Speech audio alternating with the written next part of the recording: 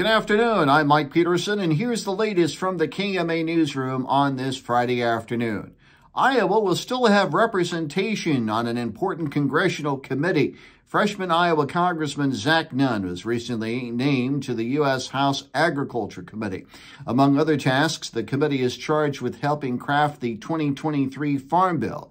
Last approved in 2018, the bill is due for reauthorization every 5 years.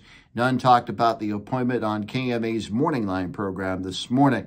Former Fremont County Attorney Brenna Bird has had a busy few weeks to kick off her first term as Iowa's Attorney General. Bird became the first Republican to hold the office in over 40 years after defeating Democrat incumbent Tom Miller and longtime officeholder in the November general election. Bird tells KMA News she has already joined several Republican state attorneys general in multiple lawsuits against President Joe Biden's administration.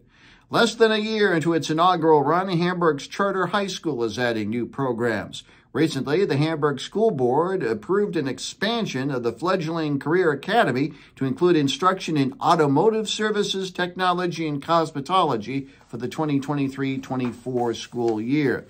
And a local child care facility is hoping to gauge the current child care needs in Page County. That's why Grandma's House Daycare is asking providers, employers, and parents alike to partake in a child care market study survey to identify current offerings in the area and where they could improve.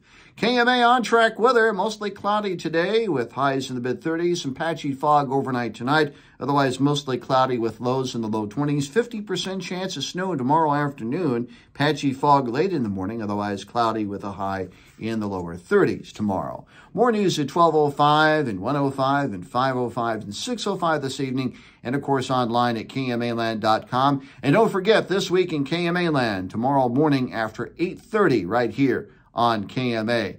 And more news online at KMAland.com. I'm Mike Peterson. Have a great weekend. So long, my friend.